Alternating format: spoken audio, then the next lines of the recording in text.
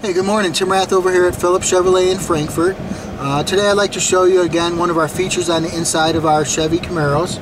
I'm going to show you the steering wheel. It's got quite a few things going on with the steering wheel. First off, the shape. Right here, it's taken from the Corvette. It's a flat bottom, giving you much easier turn and no restriction on your knees.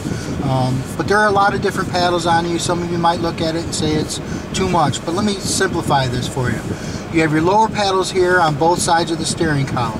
Your right side is just volume control. The left side is just your presets. So again, keeping your hands on the steering wheel, you're able to control the volume and change your radio stations. Up here, this is your driver information center right here. So by selecting the left arrow, it's going to bring up all kinds of different titles. You use the up and down arrows to scroll into a specific title you would like to look at. Once you've arrived at that one, you go ahead and hit the select button that selects that particular menu.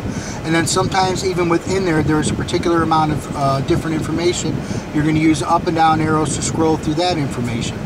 On top of that, you have your voice for your radio to make your Bluetooth calls, your answer with this one, you're going to hang up with this one. So again, keeping your hands on the steering wheel. You control the volume, you control the presets, you control your driver information center, you answer and hang up on your phone calls. And of course your left is always going to be your cruise control. Pretty standard here, not much explanation needed. One of the nice things you're going to look at over here, these are your manual shifts.